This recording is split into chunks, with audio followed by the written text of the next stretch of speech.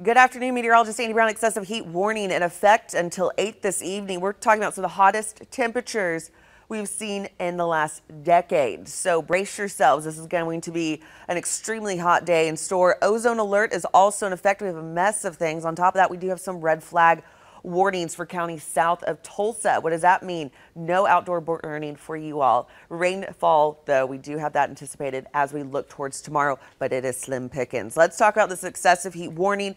Feeling like 110 to 115. Again, this excessive heat warning in effect from noon until 8 p.m. Southeast winds about 5 to 10 miles per hour. We could see some upward of about 15. I'm not anticipating any gusts to be past 20 miles per hour, but I do see those winds out of the south, and we had them out of the north yesterday, so that's really going to bring in some hotter temperatures. 109, plenty of sun is also in store. We're talking 109 for your actual temperature for this afternoon.